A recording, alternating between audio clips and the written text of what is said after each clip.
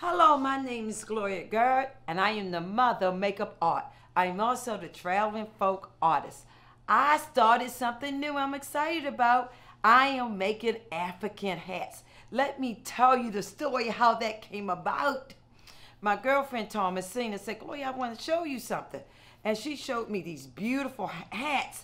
They have rhinestones and lace around them, but they were made of cardboard. And she says her mother had a birthday and they did a tea party and put these beautiful hats on the table. I was so excited about these hats, and I took pictures and I showed my husband.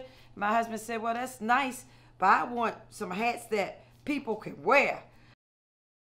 My husband got sick.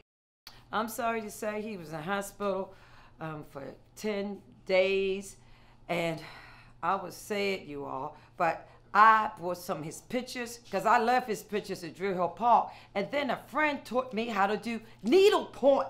And guess what? That needlepoint saved me. It just calmed my nerves. And I'm like, well, this is great. So, of course, I put it on Facebook, my needlepoint.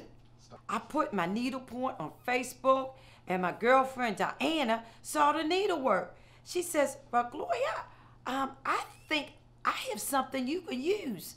And guess what she gave me, you all? She gave me lash hook mesh. And my husband saw it. My husband said, Gloria, we got something we can make hats out of there. And he figured out how to make the band, and we covered the band up. And guess what? I figured out how to make the crown out of paper plate, and then you sew it together. And guess what, you all? The first time we wore these hats, we got hired. We was just so excited. And guess what, you all? We got hired 10 times in 1 month.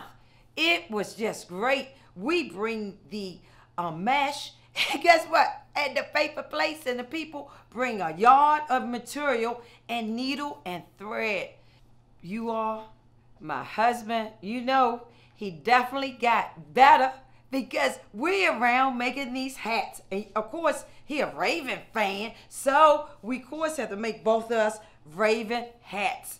That is my African hat story. If you want one, you know who to call. Gloria Gerd, okay? And see my webpage, gloriasart.com. Thank you very much.